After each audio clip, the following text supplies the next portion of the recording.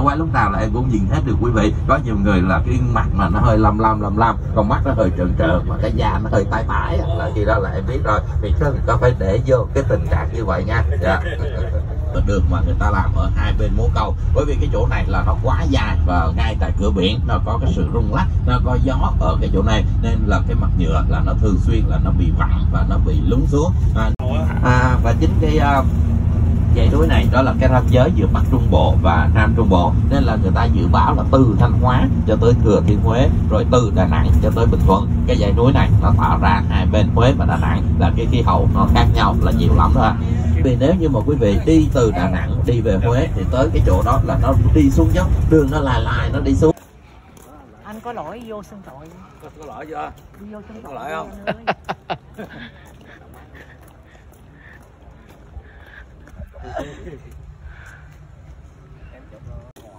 Nhìn nào, nhìn hồi giờ.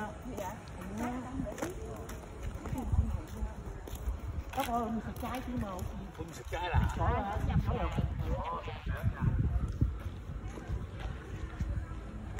Hay nhà thờ này còn operate không? Yeah, I think I bet you 100% dad know this place. It's an old nhà thờ. Yeah. Mày chưa có.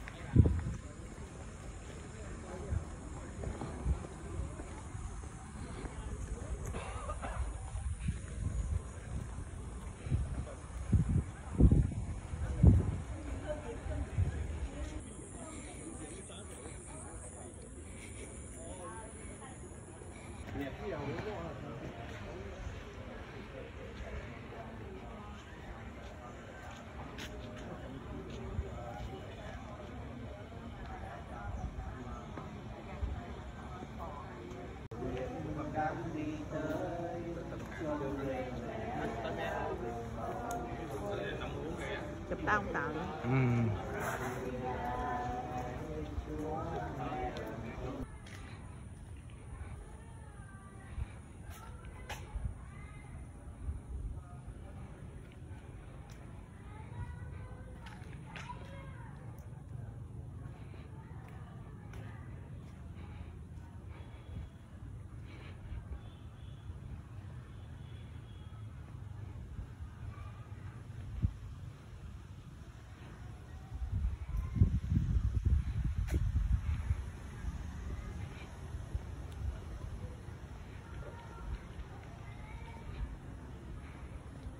Nó cái chỗ mà nó có cái anten cao ở bên kia, cái vị trí này đó chính là cái gần chỗ là cái nền của thằng Quảng Trị. Ở bên tay trái của mình là cái cầu đường sắt, và ở ngay tại đầu cầu thì nó có một cái tháp. Cái tháp này đó là biểu tượng của cái 20 dòng máu là của cái trung đội mạnh của cái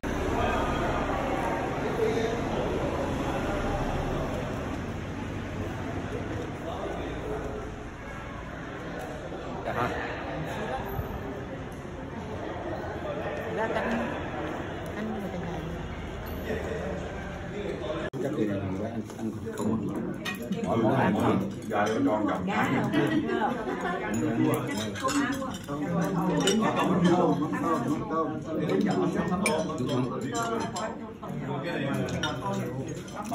này nó dai nó chắc là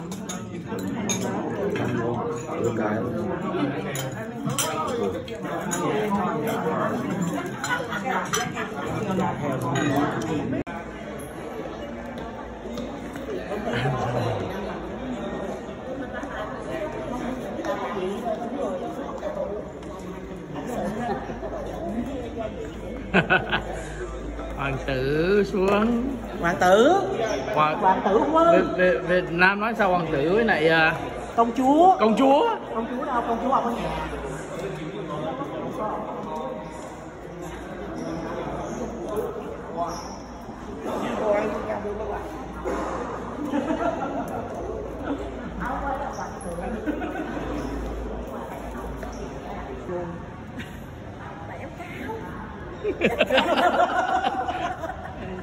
She said she's big but she's not. Bây giờ anh không được, anh đâu có dám nói lùn nữa đâu. Đâu sao, cẳng dài mà.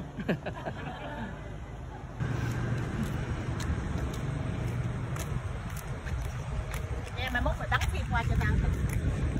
Video á. Em quay phim nhiều á. quay mày biết quay nhiều tao Có kỷ niệm. Để cho nó xè lên.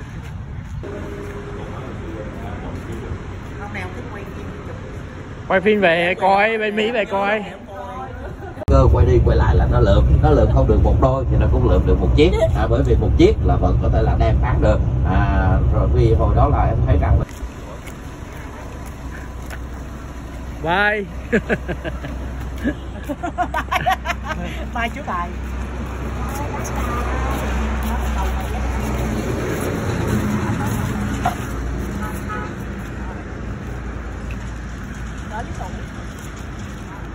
Cái chú có đội cái nói from Australia, kangaroo.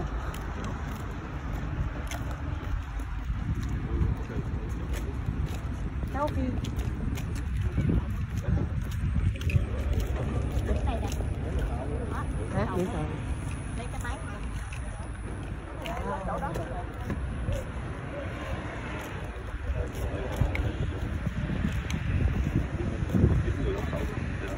Nửa người đấy.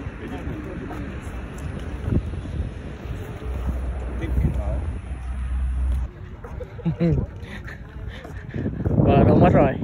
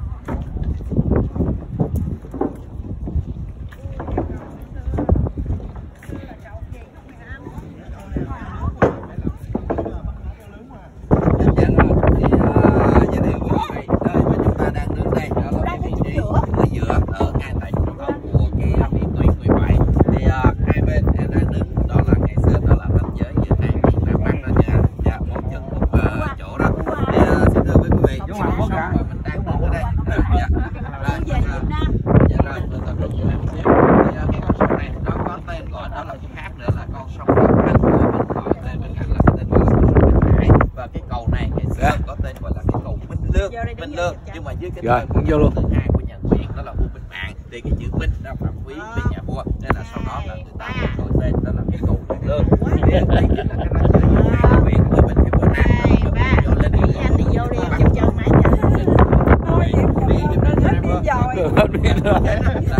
thực tế em đảm bảo luôn mấy cái ông mà đặt một ký vô cái nó chẳng biết là cái cầu Hiền Lương số bên nó là cái gì ở trong đó đâu, là nó vô tình nó nằm ở trung tâm của cái vị tuyến 17, nên là người ta lấy cái cầu này người ta để làm ở chùa 22 Bắc. Thì trước năm 1950 á, ở chỗ này nó chưa có cái cầu, hồi đó là nó làm mấy cái cọc gỗ ở dưới của những cái người dân địa phương ở đây để khỏi đi qua để khỏi phải đi đò. Thì tới năm 1950 Liên bang Đông Dương là người ta mới gia cố cái cầu này là làm bằng cái hệ thống cọc sắt, nó kiên cố hơn nhưng mà ô tô vẫn chưa chạy được, hồi đó vẫn phải đi phà mà dành cho người đi bộ. Thì tới năm 1952 thì họ đã cho xây dựng một cái cầu Hiền Lương vững vàng để cho xe cơ giới có thể là chạy được, nhưng mà làm xong đâu khoảng 2 tháng là Việt Minh đã đánh sập cái cầu này. Thì cũng năm 1952 là họ đã làm một cái cầu mới có được cái hình dạng giống như là bây giờ chúng ta đã thấy bây giờ. Cái cầu này có hình dạng này là bắt đầu từ năm 1952 nha. Chiều dài của nó là 178 m và thì thuyền Geneva mỗi bên đầu sở hữu 89 m. Ở bên phía bờ Bắc là 450 miếng gỗ lóc sàn, còn ở bên phía bờ Nam đó là 444 miếng gỗ lóc sàn. Những cái con số này nó là do nhà văn Nguyễn Tuân làm thống kê. Khi đó là ngày xưa ở bên ngay chỗ cái vị trí mà mình đang thấy á, là nó có mấy cái cọc nhọn nhọn lên ngay tại cái vị trí này, đó chính là cái cột cờ của Việt Nam Cộng Hòa ngày xưa. Và cái cầu này thì bây giờ là người ta phục dựng lại là nó hơi nền về hướng đông có là 15 độ, chứ cái ngày xưa là nó hơi xéo một chút xíu đi về cái hướng ở bên này. Và cái ngay chỗ cái cột cờ bây giờ là người ta xây dựng một cái biển biên tượng đài để gọi đó là cái tượng khắc một phần sâu. Ở đây mình thấy là mấy cái cọc nhọn nhọn lên đó là tượng trưng cho miền Nam Việt Nam, những cái tàu dưới nước. Còn và bên cạnh đó là hình ảnh cái đứa bé gái, cái người phụ nữ thể hiện cảm xúc sum họp gia đình, đó là vợ chồng con cháu nhà. Ngay cái chỗ mà vừa mới xây dựng lên đó, đó là một cái đồn cảnh sát ngày xưa ở miền Nam Việt Nam. Còn một cái cảnh sát thì từ năm 54 cho đến năm 56 hai bên chưa có lấy súng ra để nói chuyện đâu. Ở đây thì nó có 3 cái cuộc chiến lúc bây giờ. Cuộc chiến đầu tiên đó là về màu sắc.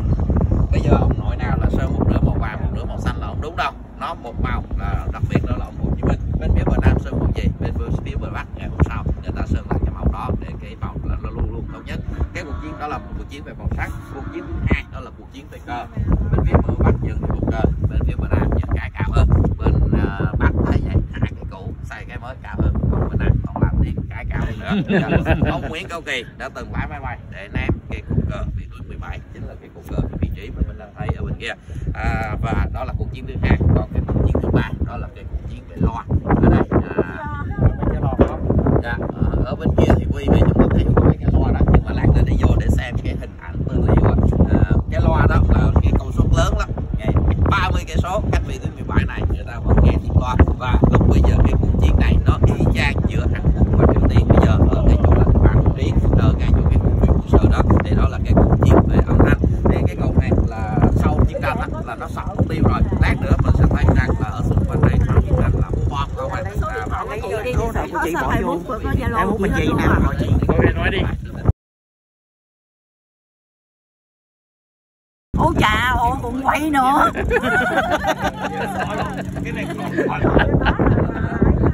Oh my god.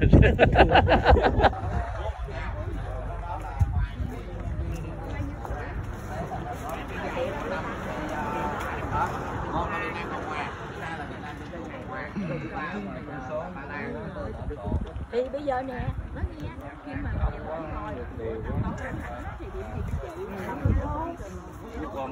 Để em phải về nhà để kêu ông Viet nó dạy em. Em thấy mấy năm trời mới.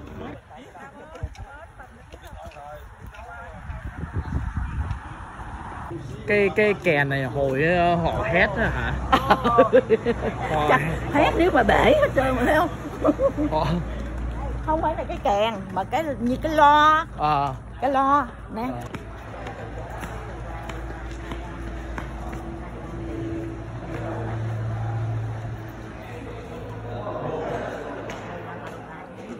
Ê, coi chừng bóp té nhá. Sao? Chị nói chứ sao?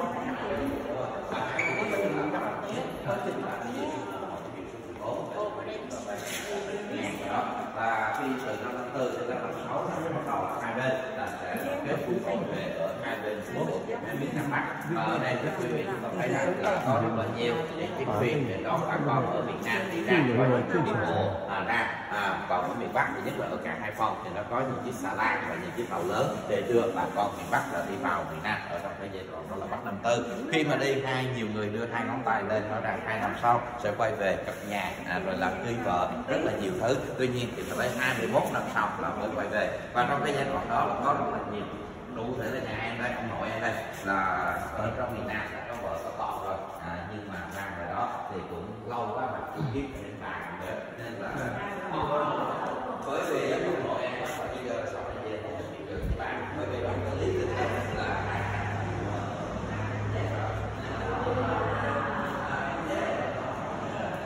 wow. Đạn bom. Như đạn đấy.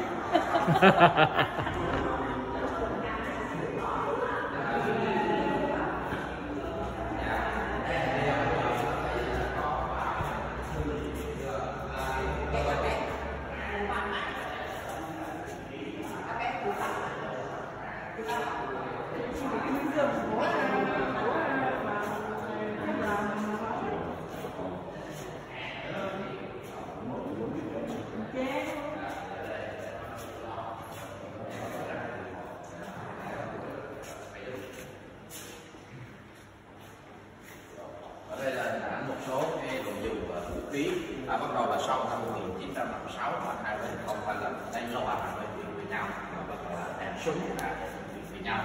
Vì có cái này của Viet. Thế xưa bữa nay có Viet nó không suy nghĩ cái trường là vì cái quả này nó nó phun ra rồi nó bắt cái viên nó mắc trên mái nhà cái chết sau này không bị sợ và bắt đầu là họ về và nói như là máy móc là xuống về lại và thấy là hai bên bờ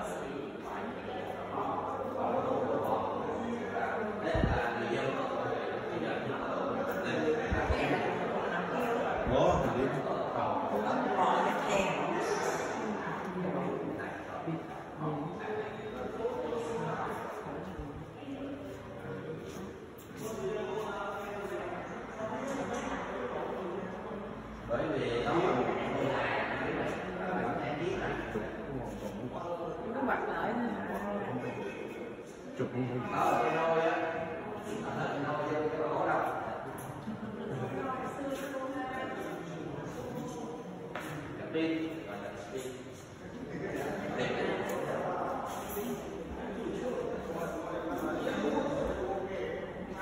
là nó có mấy cái pin của máy bay làm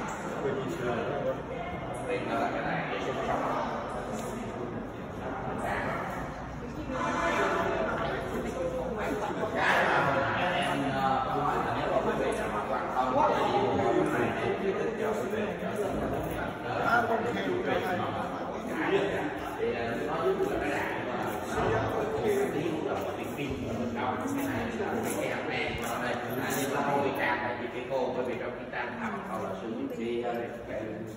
cái băng quang sợi da cam á, nên là lá cũng đúng rồi. Nếu mà nhìn ngang qua là không đoán được đâu. Bữa nay trong cái canh lá chúng ta mới loại sử dụng những cái loại này, nhưng mà nó làm gọn và bí mật hơi nhiều cho nó không có thô trong như thế này. Đó là cây nhiệt đới, cái tiên trì đấy. Những các loại súng chống tăng của cái em như được. Đây thì là có bên tới bây giờ là giữa cái này và cái này.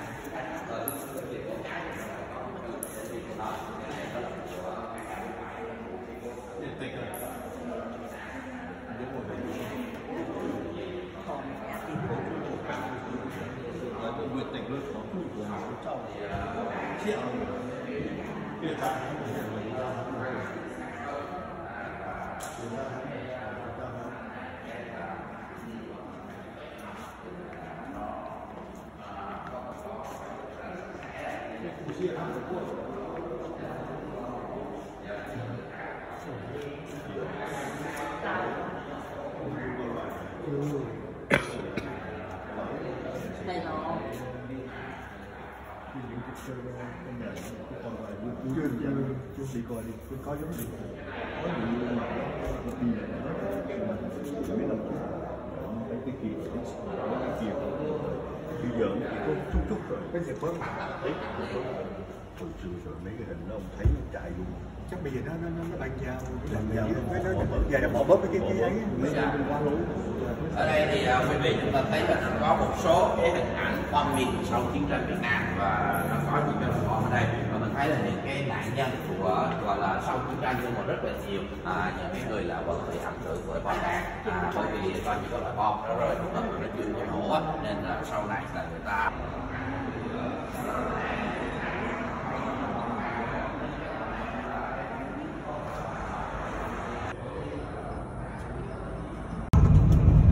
Củ Chi nó giống như là một cái căn cứ cách mạng của mặt trận dân tộc giải phóng miền Nam Việt Nam, nó nằm sát ở bên cạnh Sài Gòn thành đô, nhưng mà riêng cái Bảo Ninh quê hương của mẹ Suốt là bên đó, mẹ Trăng quê mẹ Bảo Ninh á, và ngày xưa là mẹ Suốt là người đã từng đưa bộ đội qua sông, một tay lái chiến đoàn ngang bên sông Nhật Lệ quân sang đêm ngày, sợ chi sóng gió tàu bay, pha kia đã thắng và vị này chẳng thua.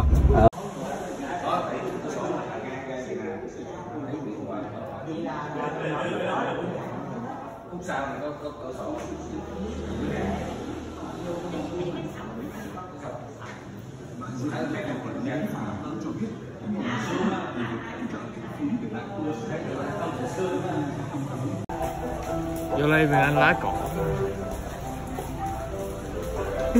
Phải là hàng.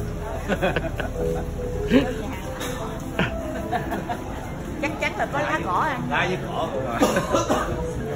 Rau cải.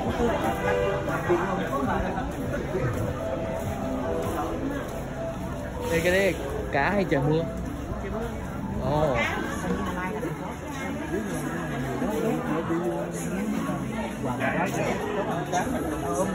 Cho em nữa đó.